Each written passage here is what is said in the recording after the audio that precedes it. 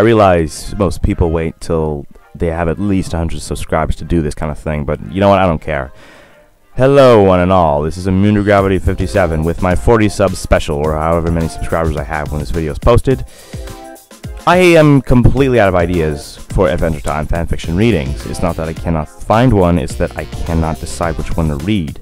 So I figured, why not? This week, I'm letting you guys decide. Yes, that is right. This week, I am accepting requests for fanfiction readings. Any little reading you guys want, no matter how much I may object to it. Which is actually a lie because I'm putting rules on this thing. Rule 1, it has to be an Adventure Time fanfiction. Rule 2, it cannot be an Adventure Time fanfiction along with My Little Pony fanfiction crossover.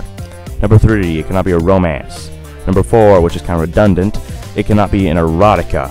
I don't know if you guys realize this, but moaning sensually into a microphone while speaking of fictional characters having sex with each other and then posting them on the internet for thousands of people to see is freaking embarrassing.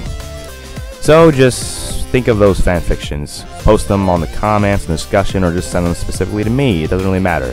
And whoever I like the most will be read by Saturday. That's about it. It was just a short video, but I'll see you guys next week. Immune to Gravity out.